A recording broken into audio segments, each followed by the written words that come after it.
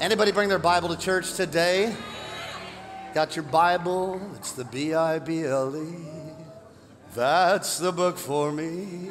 I stand alone on the Word of God, the B-I-B-L-E. Woo. All right, some of you grew up in, how many grew up in Sunday school? Yeah. You remember that song. Hey, we're going to look at the seventh book in the Bible. So we go Genesis, Exodus, Leviticus, Numbers, Deuteronomy, Joshua, Judges, chapter 3. First one there, round trip ticket to Madrid, Spain. Yes. Only on our 22nd birthday. Round trip ticket. And you're going to need to see Pastor Tammy. She'll set you up with that round trip ticket. Hey, we're in week number 2 in our series I started last week. How many were here last Sunday? Let me see your hand. And what a great, I love that passage, 1 Samuel chapter 14, about Jonathan and his armor bearer. And hopefully you were stirred. You were stirred to live an unsafe life. How many know sometimes following Jesus, it's not smooth and it's not safe. Sometimes it's a little radical and a little risky. Where are the real Christians at in the house? You know what I'm talking about? And so we're in week number 2. And I love this story. I love the Bible. I love, you're going to laugh a little bit. You're going to kind of be blown away a little bit about the passage. And we're going to get there probably in 5 or 6 minutes. I promise you we're going to read the Bible, but we probably won't get there for a few minutes. And I was telling the first service, I was so tempted to title this message, When Lefty Killed Hefty. And I thought, some people might get offended a little bit. And you're going to understand why I thought about naming the title, When Lefty Killed Hefty, but I didn't go there. Instead, the title of my message is Enough is Enough. Come on. Let's all say it out loud together. Ready? 1, 2, 3, go. Do you ever have your father, like you're goofing around with your brothers and sisters, and you're breaking stuff, and you're throwing stuff, and my dad would just stop and like, enough is enough. It's like time, right? And turn to your neighbor with an attitude, like a big attitude, and say, enough is enough. Enough is enough. Come on, that's the title of my message today. What is the title of my message? I already forgot. What is it? Enough is enough. Enough is enough. And you're going to figure out why in just a second. So God, we ask your blessing on the word as it goes forth. And we thank you for your goodness and faithfulness. And we're not just asking you to anoint the reading of the word of God, not only the hearing of the word of God, but more importantly, the doing of the word of God. So we ask that the Holy Spirit would be here in a powerful way to teach us and correct us and exhort us. And God, we thank you for 22 years of faithfulness here at New Life Community Church. The numbers of people that have come to Christ and been water baptized, and marriages have been healed, and bodies that have been reconciled, and dreams that have been fulfilled. We give you all the thanks and all the praise. God, we declare that we are nothing. You are everything. And without you, God, we declare we're nothing. We thank you for your goodness and faithfulness in Jesus' name. And everyone said amen. Hey, what's up? Second service. How many of you, with your hand raised, how many have ever been to like a really bougie restaurant, like upscale? Come on, raise your hand. Keep it up, would you, just for a second? I want to look at all the rich people in the church here and make sure that you're tithing and stuff. So, come on, how many ever been to Mastro's in Thousand Oaks or Malibu? Awesome restaurant. I love Mastro's. What I even love better about Mastro's is gift cards from Mastro's. So if the Lord would happen to put that on your heart, no, just kidding. But I've been to Mastro's, and I remember years ago, our church is probably a year or two old, and my old senior pastor at South Coast, John Huffman, invited me to go to the Philippines with him on a mission trip, and so cool. I love when people say this. He's like, hey, you don't need to bring any money. The whole trip is on me. And we flew business class international, which is like way better than first class domestic. And literally, we got on the plane, and she said, would you like the steak or the lobster? I said, hallelujah. And I'm used to like a fisheye sandwich on a domestic flight. And so we went to the Philippines for 8 or 9 days. And then we had one night and 2 days in Hong Kong. What a beautiful city that is. And he said, I'm going to take you to Ruth's Chris. Have you ever been there? And again, I was a youth pastor, and I think when I started the church, I was making like $24,000 a year. And I'm like, I can't even spell Ruth's Chris. Not only can I not spell it, I would never eat there. I can't afford it. He goes, it's on me. And but if you've ever been to like an upscale bougie restaurant and stuff, they came out and they got the napkins over here, and the guy's pouring water from like 18 stories up, and it's just like, that's really fancy, and the napkin's really fancy, and the table setting's really fancy, and I was so excited to have this amazing meal. And then they bring out my entree, and when they brought out my entree, it looked really cool and had little sauces and all these little accoutrements and fried chives and stuff. But when they brought it out, literally the food was like this big. the whole entree, sides included. Come on. You know what I'm talking about? And I just discovered I don't really care how fancy it looks. I don't care that you speak French. I don't care that you could pour water from 18 stories up. I want a lot of food. Come on. I want a lot of food. I'm not really impressed. And true story, I ate the whole thing in like 2 seconds and I was starving. And it was like $100. And so then they bring a dessert menu to me and they want dessert. And I'm like, yes. And he said, I would recommend the scoop of ice cream and the chocolate chip cookie. I'm like, bring it on. And so I was so excited because I was still hungry. And they brought out what I thought was a scoop. Wasn't a scoop, it was a dollop of ice cream. It was like this big and the cookie wasn't much better. And I ate that and I'm still hungry and so disappointed, so underwhelmed. I was so looking forward to having this amazing food, and it was awesome that he spoke French, and it was awesome that they had nice table settings, but I want to eat a lot of food is the point of my sermon right here. And my experience at Ruth's Chris was just so underwhelming. And I thought, how many people in our church, how many people that serve Jesus Christ, your Christian experience is a lot like my trip to Ruth's Chris. And it's because, I think it's because you prayed a prayer and because you come to a church, but that's really it. And let me just say this, God never called anyone to live a safe life. He wants us to step out of the boat and live a radical, committed, bold, hey, take some risk in Jesus. And I think why some people, their walk with Christ is a little dull and boring and underwhelming, it's because we're not living it right. Let me just say this, to really go after God is a whole lot of fun. Sometimes it's messy, sometimes it's risky, but it's a whole lot of fun. And so I want to give you 3 things, if it's okay, out of the text. We're going to read. I promise you we're going to get to the Bible, but I want to ask you a couple questions as we go. Typically we'll stand up and read a text, and then I'll pray and you can sit down, but we're not doing it that way. It's the birthday party. We're doing something different. Turn to your neighbor and say, we're doing something different. So here it is. 3 questions I want to ask you. Ready? Would you write down these questions, please? Because if you write something down, you're going to retain the information a little better. Here's the first question I want to ask you, and we'll get to the text in a second. First question is this: what bothers you? I want to ask you that question. What bothers you?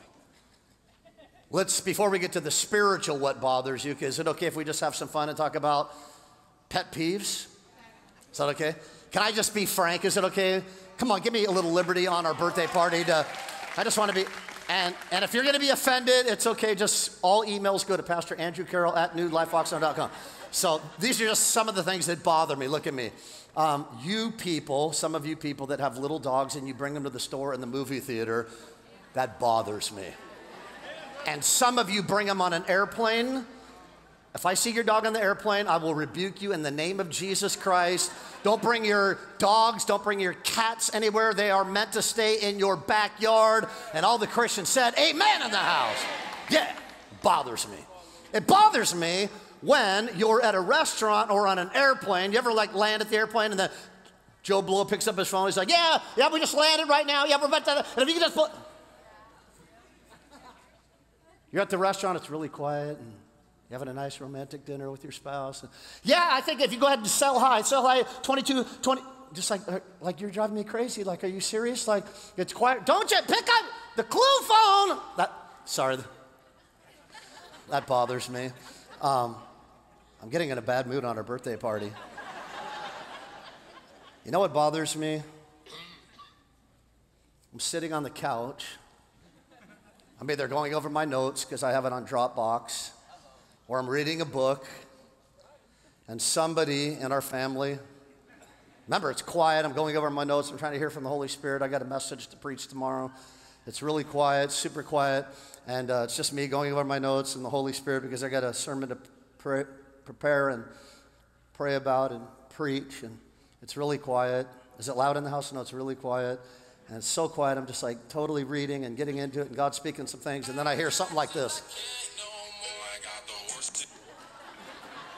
And I'm not going to tell you which one of my 3 kids, but he does this all the time. Like I'm trying to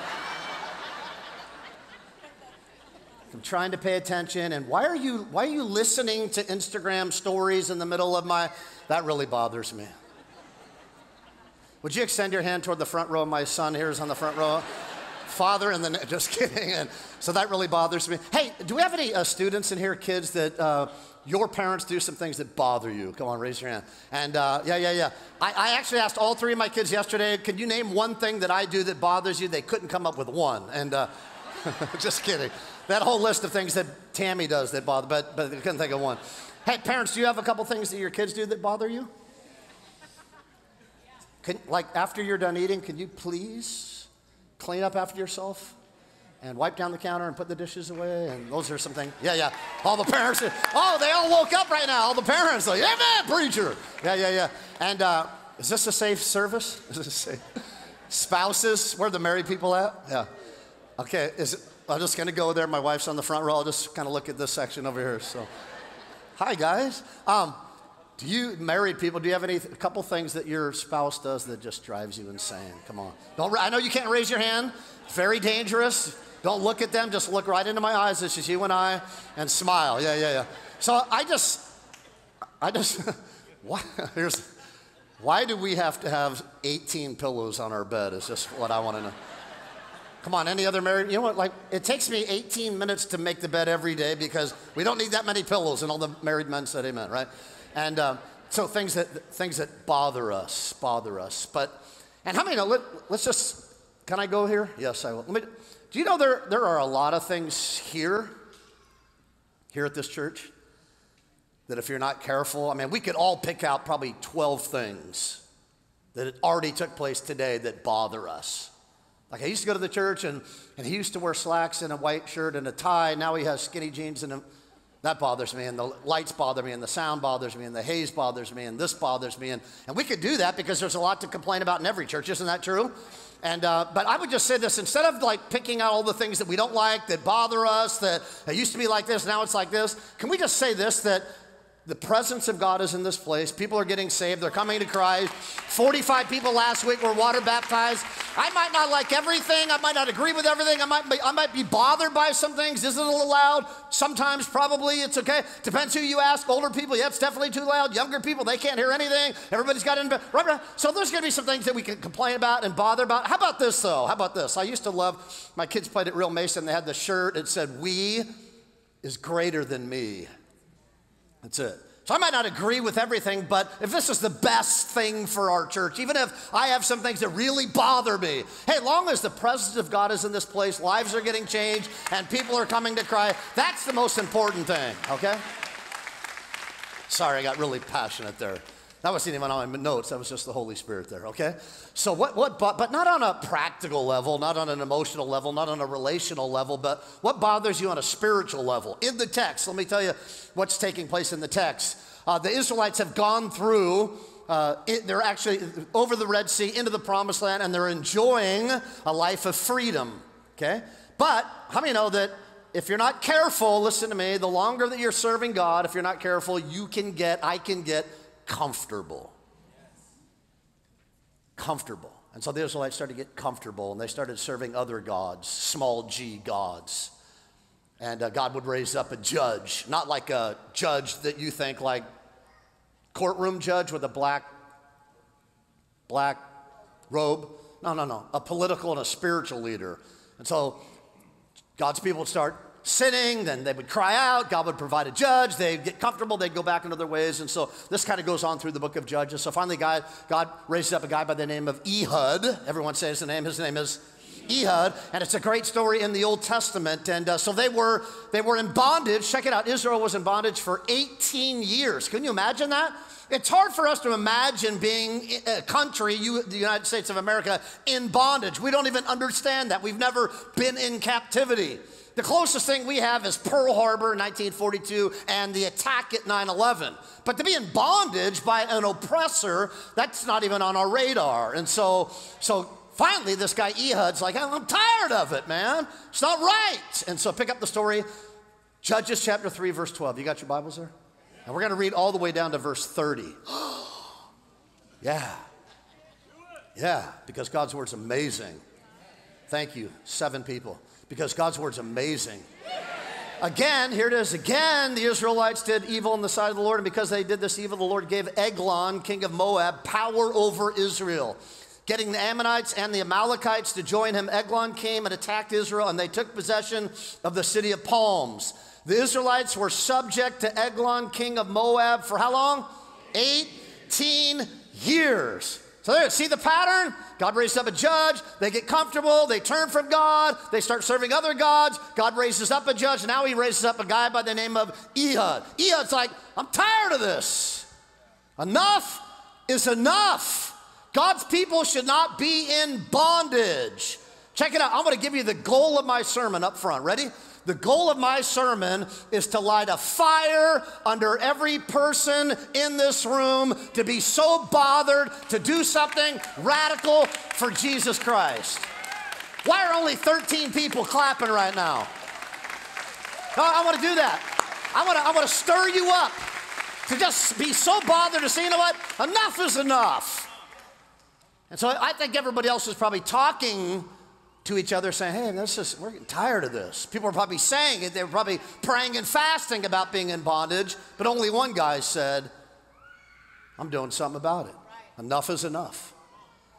So I mentioned last week about we have 2 dogs, not by choice. Can I tell you about our 2 dogs? So before we got the 2 dogs, not by choice, our kids talked about having dogs. Our kids showed us pictures about having dogs. Our kids wrote up a contract about what it would look like when we got the dogs, things that they agreed to do, 10 things that have never happened. And we got the dogs, and is this okay if I share this? It's kind of therapeutic for my wife and I to talk about 2 dogs that we don't want. And so we got the pictures, we got the, Dad, we do a dog, and it's going to be comforting, and Riley's going off to school, and we're going to kind of miss her, and so why not bring in a dog, and we got a contract, and we're going to 10 things, and ready? They liked the idea of owning a dog, but they didn't like the responsibility of having a dog. Come on, where are my parents at? Yeah. Hey. Couple questions. How many of you think that our church should keep reaching out to our city? Come on. How many believe that we should do something about 1,700 people that are homeless in our city?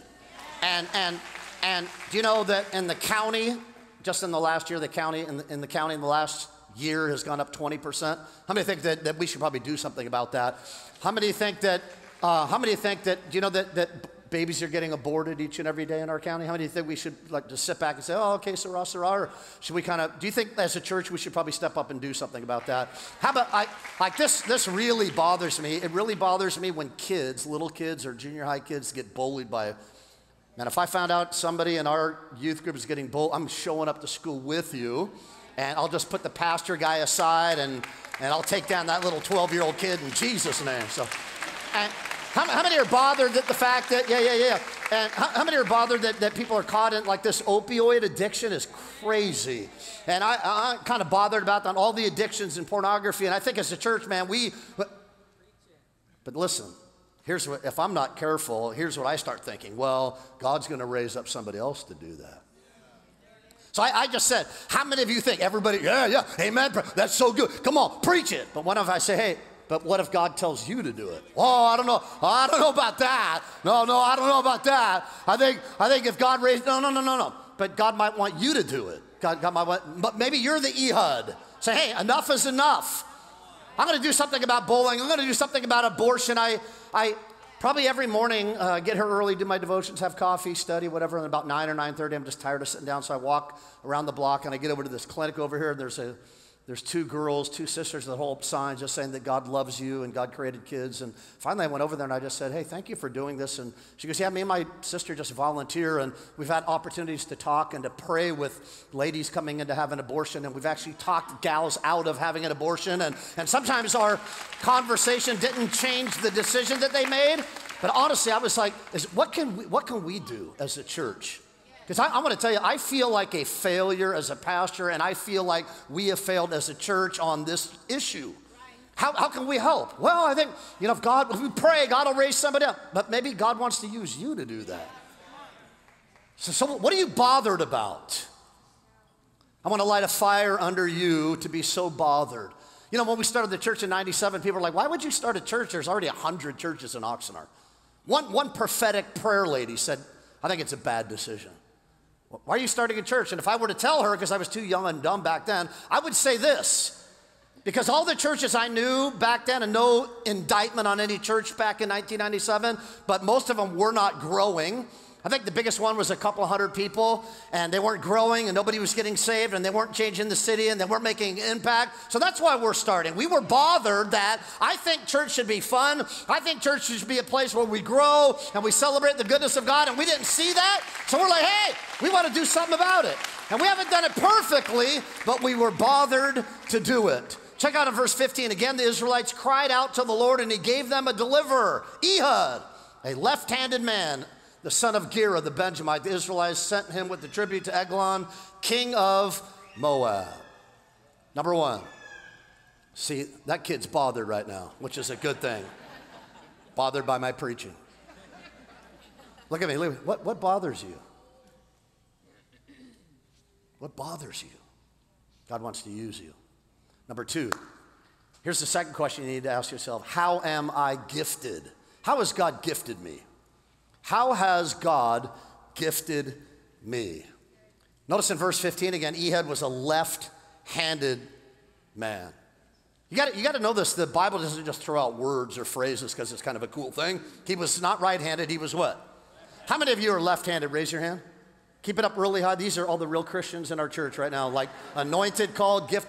So some of you don't know this. I write with my left hand, which I hated. Like growing up, you write with your left hand, and you would write, and then it would smear the whole page. So there's some pros and cons about being left-handed. I write with my left. I eat with my left. I kick with my left. All my racket sports are left, except I bat right, I throw right, I shoot right. You're like, oh, that explains a lot. Yeah, I'm a little messed up. But there's some pros and cons to being left-handed. My oldest daughter, when she was 5, we'd be in the backyard and she would kind of shoot. And I'm like, no, this is your main hand. This is just holding the ball. And it's mostly, and she kept going like. Then I discovered, oh, she's not right-handed. She shoots left-handed. Notice in the text, Ehud is a left-handed man from the tribe of Benjamin. Ready? He's a left-handed man from the tribe of Benjamin. Actually means people of the right hand. You get it? Here's a left-handed guy being used by God from a tribe that's right-handed. What? Interpretation, ready? He didn't fit in. He didn't fit in. Have you ever felt like you didn't fit in at church? One of the dumb things we do in churches all over the U.S. is when somebody comes to Christ, we try to form them to talk and look like everyone else. Well, I don't think people should have tattoos and come to church. Well, you need to get a life. Okay? Now, I don't have any tattoos. I'm not really into tattoos, but listen, if you want to have a tattoo, great. Different colors of people, ages of people. We don't want to talk the same, look the same. Hey, we're diverse and we're unique. And so God takes a left-handed guy from a right-handed tribe who didn't fit in. I felt like that going to Bible college with a bunch of pastors' kids and missionary kids, and I felt like I didn't fit in. So instead of trying to conform everyone to talk the same and look the same and worship the same, let's celebrate our diversity and our uniqueness. Come on. So Ehud, a left-handed guy from a right-handed tribe, probably felt like he didn't fit in. But who better use God to use a left-handed guy from a right-handed tribe? People, yeah, but man, Pastor Steve, if you had any idea about my past, because you talked about abortion, I've had several. Okay, but who better to be able to minister to somebody thinking about having an abortion right now than someone that's already had one? Yeah, but I'm in the shame of my past, the guilt of my past. Man, if you only knew I came out of a gay lifestyle. Okay, but who better to minister to somebody in the lifestyle than somebody that came out of the lifestyle? I've never done drugs in my life. I used to drink a lot of alcohol, so I have a hard time, internally I'm just thinking, quit.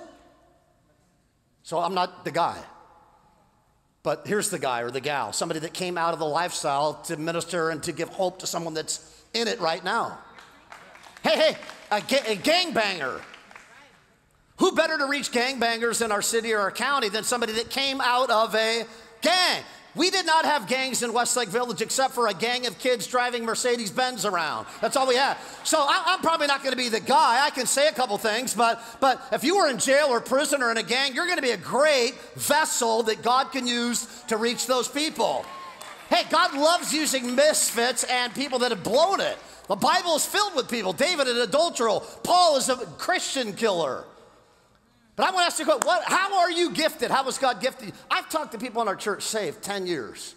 Hey, what's your spiritual gift? And they're like, huh? What is your spiritual gift? What you talking about, Willis?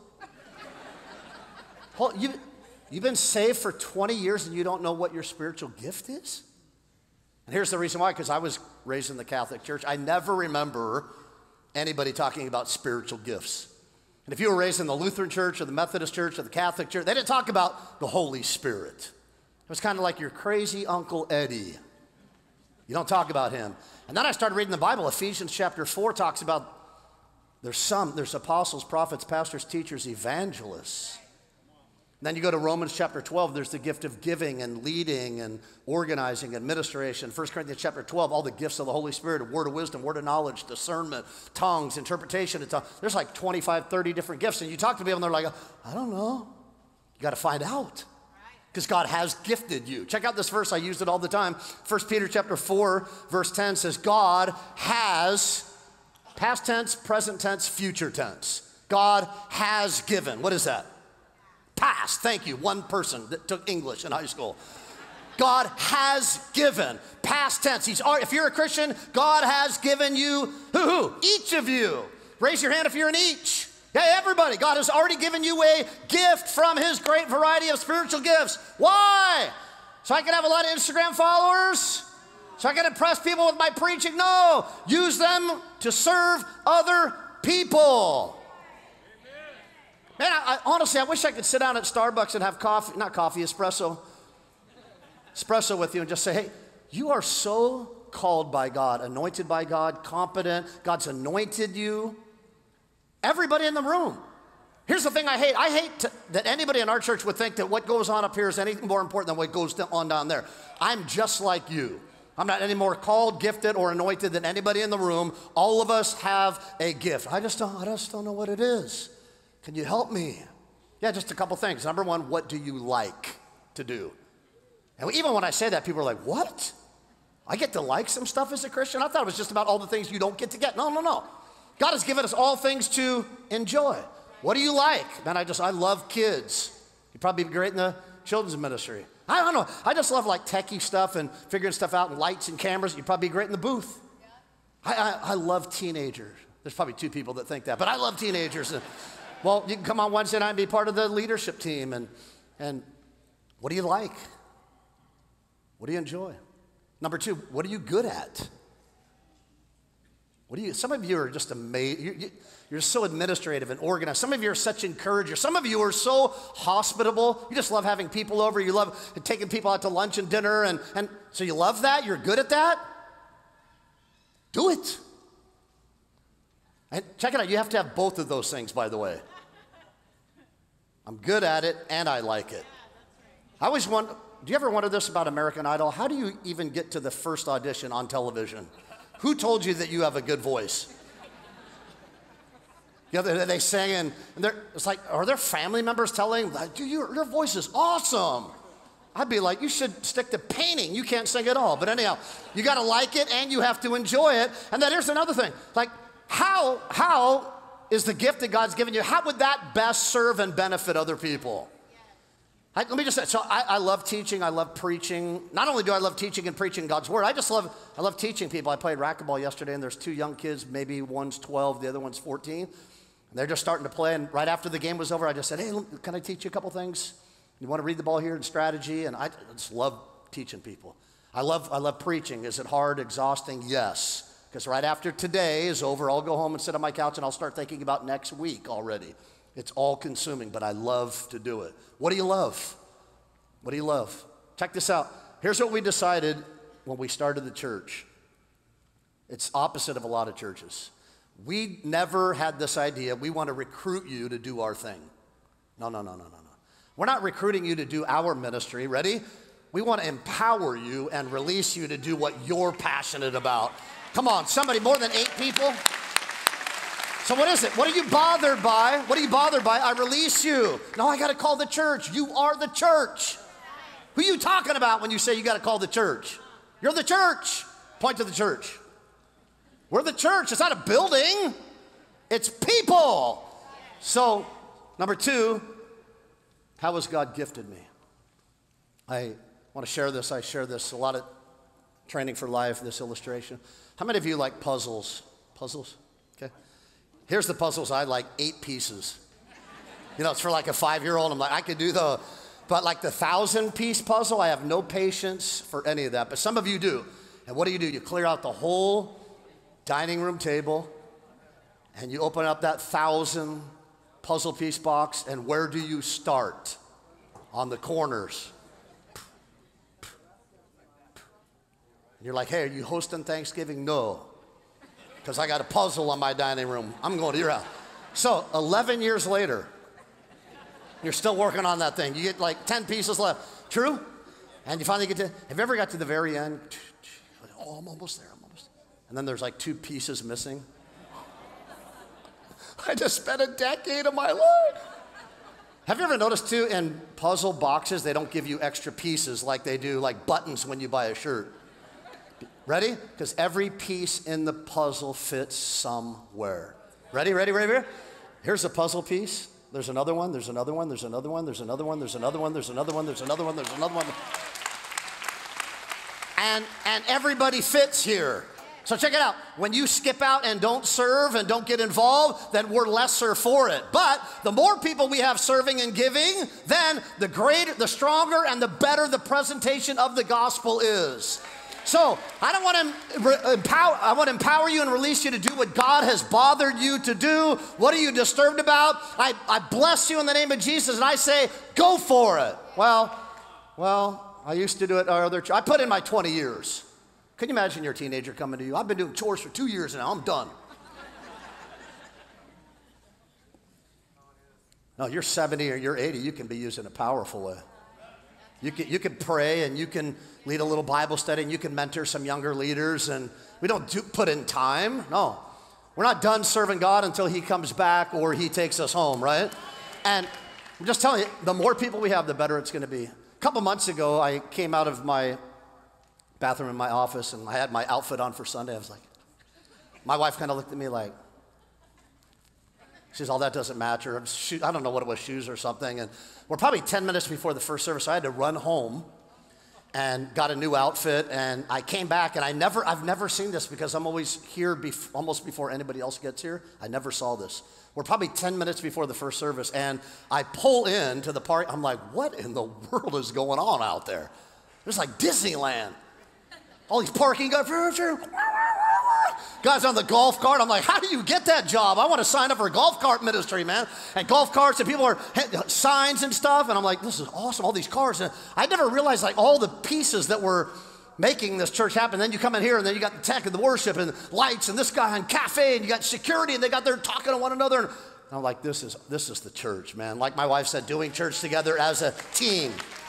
And we've done some great things with 500 or 600 volunteers. What if we can empower all 4,000 of us, 3,000? And just say, hey, let's get bothered about some things, and we empower you and release you to do what God has called you to do. Anybody have a bulletin here? Look at the back of the bulletin. I highlighted it. Back of the bulletin, bottom left-hand corner, says, Senior Pastors, the Most Reverend Steve and Tammy Abraham. Ministers. I can't see. I don't have my reading glasses on. What does it say? What? Is that a typo? No, the ministers are the pastors and the staff at New Life. That must be a misprint. No, that's the Bible. The Bible says that God has given pastors, ready? He's given them the assignment to equip people for them to do the work of the ministry. That's it. My job is just to come teach and disciple you and release you and equip you for you to do the work of the ministry. So check it out. You're sitting next to a full-time minister of the gospel. So why don't you introduce yourself to your neighbor there and say, man, I'm full-time. Here's the third thing. Number 3, what opportunities are in front of us? Is it okay if I read a couple verses? Actually, we're going to read a lot of verses. Verse 17. You got it? Verse 17. He presented the tribute, that's basically taxes, to Eglon, king of Moab. They're the group that's oppressing the Israelites, who was a very, I love the Bible, who was a very, what does your Bible say? Was a very fat man. Pastor Steve, I don't think that's really appropriate in church. I don't think it's politically correct. I think we should probably choose another word, like maybe chubby. Can we go with like maybe big bone or fluffy? Yeah, let's go with fluffy, because there's a comedian named Fluffy. Well, let's just go with fluffy. No, we're going to go with fat, because that's what the Bible says. He was a very fat man. After he had presented the tribute of the taxes, he sent on their way those who had carried it. But on reaching the stone images near Gilgal, he himself went back to Eglon and said, "Your Majesty, I have a secret message for you." The king said to his attendants, "Leave us," and they all left. That's a miracle in itself. You don't leave the king all by himself at the palace. Ehud then approached him while he was sitting alone in the upper room of his palace and said, "I have a message from God for you." He's probably thinking, this is awesome. God's going to speak to me directly. "I got a message from God from you." As the king rose from his seat, Ehud reached with his left hand. You got my sword here? Everybody look right here? Commercial, sword. They say the sword was anywhere between 12 and 18 inches. This is a little bigger. Ready? Here's the reason why Ehud was left-handed. If you were right-handed, you would keep your sword either on the inner or the outer thigh. You would pull it out with your right. But the Bible says he was, so he would keep it probably on the inner thigh. And so he's left-handed, right? So, ready? Why? Because how many know he's got like a whole bunch of people at the front of the palace saying, like TSA, take your shoes off. They got security there. They got X-ray, the whole thing. But they didn't have that back then. They probably had a guy like, they were just checking for the left thigh because most people were right-handed. So that's just the supernatural hand of God right there, that he rose up a left-hander. So they wouldn't check for the sword over here. So the Bible says that God used Ehud, a left-handed man. You following? Where did I leave off? 21. He reached with his left hand, drew the sword from his right thigh, and plunged it into the king's belly. Ugh. Check this out. Even the handle sank in after the blade, and his bowels discharged. This is like Braveheart. Ehud did not pull the sword out, and the fat closed in over it. All of God's people said, "Ugh, this is awesome." Again, how many of you were raised in the church? You went to Sunday school? You know, before we have all this high-tech stuff that we have now, they used to have flannel graphs. Remember that? They put the Bible stories on flannel graphs. I've never seen a Ehud flannel graph. What would that look like? There'd be blood all over the flannel graph everywhere. Hey, here it is. Sometimes serving Jesus can get messy. But check it out.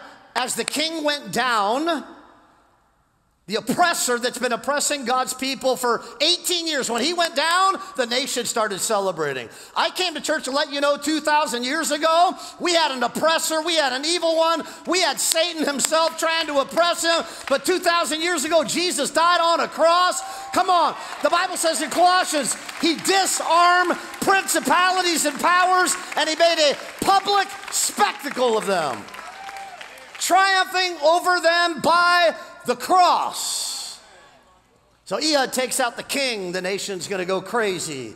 Let's pick up the story in verse 23. Then Ehud went out to the porch. He shut the doors of the upper room behind him and locked them. After he had gone, the servants came and found the doors of the upper room locked. They said, he must be relieving himself. He's going to the bathroom. He's in the inner room of the palace. So they waited to the point of embarrassment. Isn't that great? Hey, you okay? Yeah, you ever been in the bathroom and people are like, "Hey, you okay in there?" Sorry to get so graphic. Yeah, I'm just having some issues. Had menudo this morning. That's so great. They waited to the point of embarrassment. How long was that? I don't know. It's like, dude, what are you doing in there? Facebook, ESPN score? Come on. So they waited to the point of embarrassment. When he did not open the doors of the room, they took a key and unlocked them. There he saw the Lord fallen to the floor dead. While they waited, Ehud got away. He passed by the stone images and escaped to... I tried to practice this. Syra, who cares? When they arrived there, he blew a trumpet in the hill country of Ephraim, and the Israelites went down with them from the hills, with him leading them. Follow me, he ordered, for the Lord has given Moab, your enemy, into your hands. So they followed him down and took possession of the fords of the Jordan that led to Moab. They allowed no one to cross over. At that time, they struck down about, how many?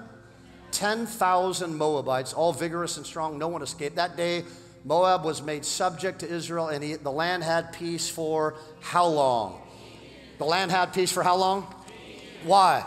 Why? Because it was one guy, not a group of people. It was just one guy that said, you know what? I'm so bothered. It's not right that our people are caught in bondage. It's not right that the enemy has been oppressing them. One guy was bothered enough and says, you know what? I'm going to get bothered enough, disturbed enough, use my gifts, and to do something radical and unsafe. He was all alone, all by himself. I just wondered if everybody else was talking about it. We should probably do something, praying about it, fasting about it. But only one guy. Probably God said, hey, Ehud, are you willing to do it? How many do we have any Ehuds in the church right now? Willing to do whatever God wants you to do. Let me just tell you, the vision, after 22 years, the vision of our church has not died down. If anything, it's got greater. There's more people to reach. We will not be satisfied till every person in Ventura County knows Jesus is Christ and Lord. Well, what are you going to do about it? I want to empower everyone and release everyone. Let's do something to make a difference in our county. Check it out. There are 6 high schools alone. 6. Even if we have 300 kids here on Wednesday night, that ain't jack. What is there, 15,000 students, just high school? Not to mention 10, 12,000 junior high. Most of them aren't going to church. Worse than that, most of them are going to hell. How much bigger is the church going to get? We just leave the numbers up to God. We're just going to keep reaching people, discipling people, winning people, and we're going to keep getting bothered till Jesus Christ comes back. Would you stand to your feet? Man, I've said it last year. We got to buy a couple houses, a men's home, a women's home. We got to help ladies caught in sex trafficking. We got to help ladies that are considering abortion. We got to help students that are being bullied at school. We got to do something about the homeless epidemic, the opioid epidemic. Are we just going to sit back and wait for God to raise somebody else up? Or are we going to say, God, here I am. Let me be an Ehud. Let me use my gifts. Let me be bothered to the point that I'm not just going to pray about it or talk about it. I want to do something about it. So with your hands lifted, would you lift your hands? Father, we thank you for your grace and your power and your mercy. And God, I said it from the get-go. I want to, by the power of your Holy Spirit, God, my message is not sufficient. But by the power of the Holy Spirit, bother us, disturb us, empower us to make a difference in our family, our school, our neighborhood, our city, and our county. Let you be glorified.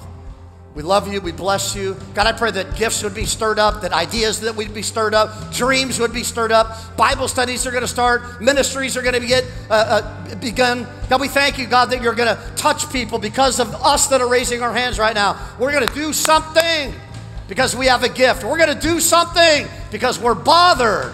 Do that in us and through us, we pray. We'll give you all the thanks and all the glory. And all of God's people said, amen. Come on, let's worship him.